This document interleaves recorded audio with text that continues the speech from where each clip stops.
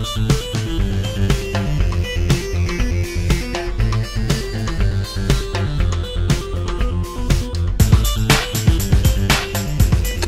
let's have a look at the 3 baits I'm going to be using today, and just as importantly the 3 ways that I'm going to present the bait, because it's important at this time of the year.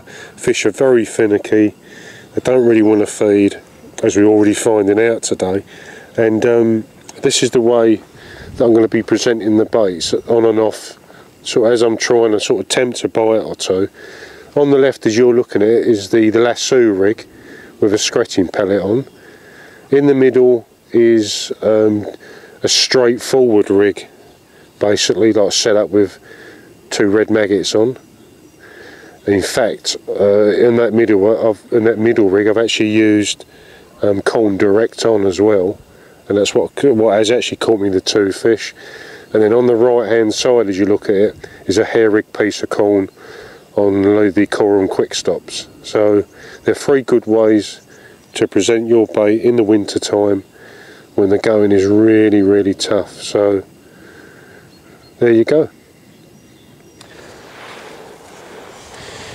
Right, let's have a look and see what the tackle I'm going to be using today. Initially I'm going to be feeder fishing with a cage feeder. You see it slides up and down, it's free running, no fixed leads. So I'm going to start off with a tiny cage feeder, and I'm going to be plugging the green swimsting ground bait in there, and as soon as I sort of mix it up fairly stiff, not too sloppy, so when it hits the water it disperses quickly, and it's a bit of a sort of green attractant. So that slides up and down. I've got, which I use really a lot now, these Coral Quick Change beads. They're absolutely fantastic because I can sort of, I'm going to be using three sort of setups. I'm going to be hair rigging corn. I'm going to have double red maggot as well, maybe, or 3 red maggots or white maggots, and also the setup I've got here, where I've got like a lasso setup, so I can use a skretting pellet on there as well. The rod's like a medium to heavy. It's a 12 foot, and today I'm using a 2 ounce tip, so it's not too heavy.